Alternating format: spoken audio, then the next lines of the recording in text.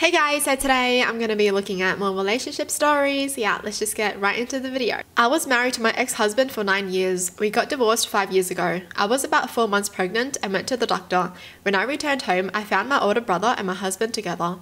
It was really disgusting to see. According to my ex-husband, he and my brother took drugs and he doesn't remember how they got into that situation. My brother is gay, but I never knew if my ex was gay or bisexual or anything like that. I filed for divorce and we share custody of our daughter. We have been cordial despite everything. We spent 2 holidays a year together, the 3 of us. Since my divorce from my ex-husband, he has been quite depressed.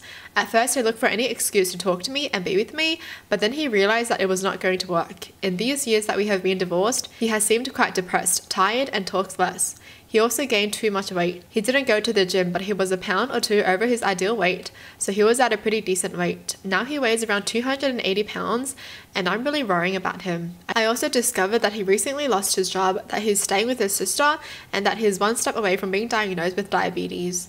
I don't know how to tell him that I'm worried about his health. Since the last time I did it, he misunderstood that I would give him another chance, which is not the case. How can I help him without him misunderstanding the situation again? Don't. I'm sorry. Don't. Why would you want to help someone who can't even help themselves? That's the big question. It's just like someone trying to change someone else when they know they can't. No one's going to change for you if they don't want to change themselves, alright? Like, you ain't going to make the change. The person themselves literally have to wake up and change. Oh, and there's an update. It also says during the 9 years he was not faithful to her because he cheated on her with other women. But she kept going back to him.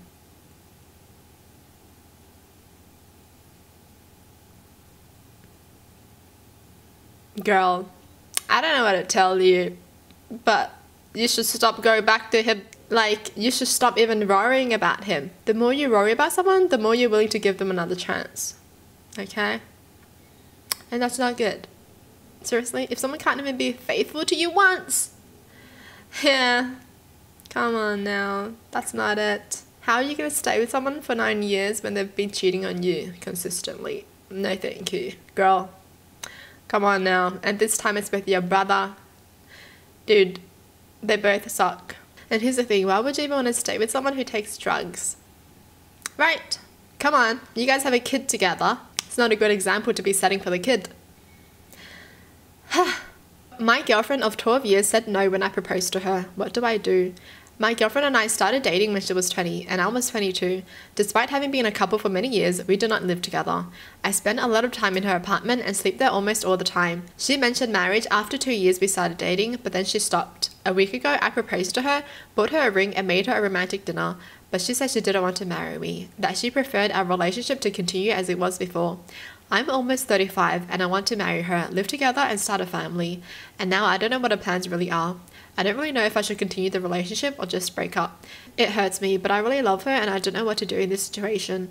What would be the best way to approach this delicate situation with my girlfriend, considering our differences about marriage and our future plans together? This is why I don't get some people. Like, why are you staying together for so long if you've never talked about marriage before? Like, she mentioned marriage 2 years after dating, so there's been like a 10-year gap that he never talked about before. Like, you never brought it up during those 10 years, like being like, I think I'm ready, like I do want to marry you. What about you? What are your plans in the future? Blah, blah, blah. Nope.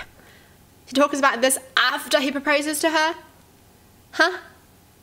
Like, you're supposed to do that before. Not after. You're not supposed to ask about their plans after you propose. No. So you literally just wasted 12 years of your life. Seriously? Well, there's an update. I spoke to her last night. We had a long and somewhat awkward conversation. She said that before she really wanted to get married and that she didn't expect a ring after 2 years. She just wanted to talk about it at that time to plan a better future together. When she talked about marriage, I told her it wasn't the time. Still, she waited, but when she turned 28, she realized that the ring was never going to arrive. She said she no longer wanted to get married or live together. She appreciates her own space, and even though I spend time with her in her apartment, it is still her own space. Regarding children, she does want to have children, but even when the baby arrives, we will not live together.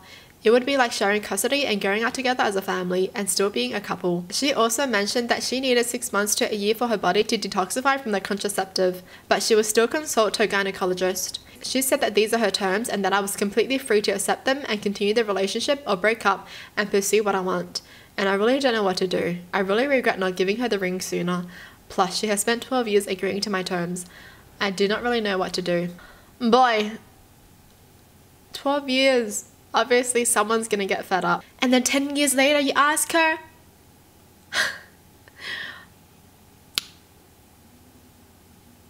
So now, she's literally accepted being alone. You know, like she literally loves her own space now, because the older you get, the more you value your own space. The more you feel like you don't need someone. The more you feel like you just want to be at peace. So yeah, I totally understand her, and she's given him the option. So either you accept her terms or you just break up. Right? And I feel like that's so mature of her. She waited 10 years for him. And it's just like, you know what? I don't want it anymore. I changed my mind. I don't want to get married to you anymore. You took too long. Like, you didn't want to marry me? Like, you didn't want to marry me until 12 years later? Like, what the hell are you waiting for? At that point, she's already, like, distanced herself from him in case he wanted to break up because it took so long. So she was ready, like, you know what? I'm ready for the breakup. That's just what it is. A lot of people, they know they're not gonna last. So they are ready, like, take themselves out of the relationship, but they don't break up yet. But they just know, and their feelings are just, you know, like, I don't really care anymore. Do what you want. Because from the update, we can really tell he didn't even want to talk about marriage with her. You know, she was like talking about marriage and he was like, it's not the time. It's not the right time. Yeah. But you could at least let her know when will be the right time, right? Like, if you told her 10 years later, then she would have stayed with you anyways.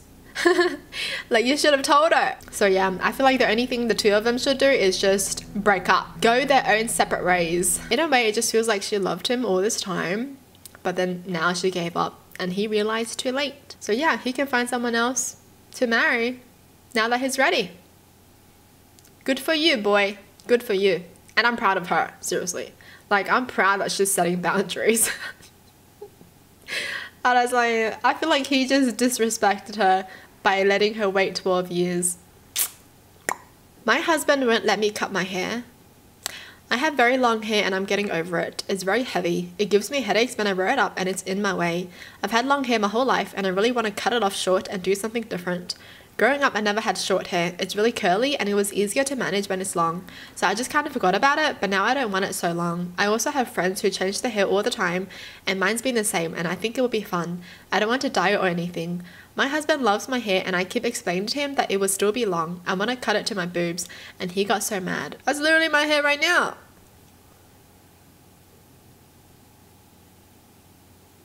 He said I will look ugly and it will make me look old. He doesn't want a wife with mum cut. He said he only likes women with long hair.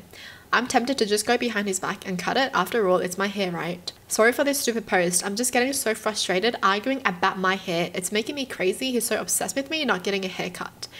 Ew. Any partner who tells you you can't do this, you can't change your looks, you can't get this haircut, blah, blah, blah, blah. Yeah. Red flag. It's your body, do whatever you want. The audacity, seriously. She's like, she wants to cut it to her boobs. This is long. This is long. Some people think they can just control someone else's life like that. Hell no. Girl, cut it. It's your hair, cut it, okay?